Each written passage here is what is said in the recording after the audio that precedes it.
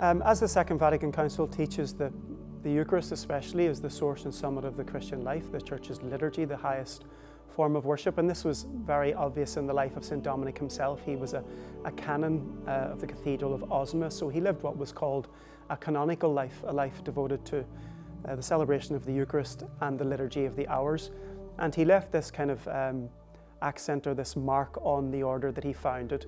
And so for us Dominicans, especially here in the Novitiate and Formation houses, the liturgy, especially the Divine Office, all the different hours throughout the day, singing the praises of God, and the community Mass, the conventual Mass, the community coming together around the altar, the Eucharistic kind of communion, is a great sign of unity within the house and within the order and the province. So the liturgy is central to our Dominican way of life, and we express that in multiple times during the day through morning Mass and then the different hours throughout the day. One of the central elements of the novitiate formation as well is liturgical formation.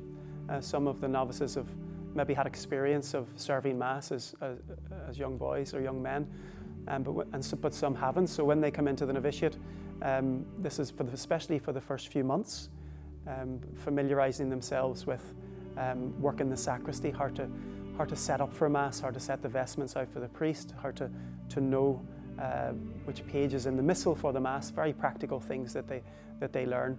And then also how to serve Mass is something that takes the first few weeks for each of them to kind of learn how to serve Mass each day. And so liturgical formation is very much central to the part of the novitiate. They become comfortable around all the aspects of the Mass and even the Divine Office as well. So it's a big part of the novitiate formation.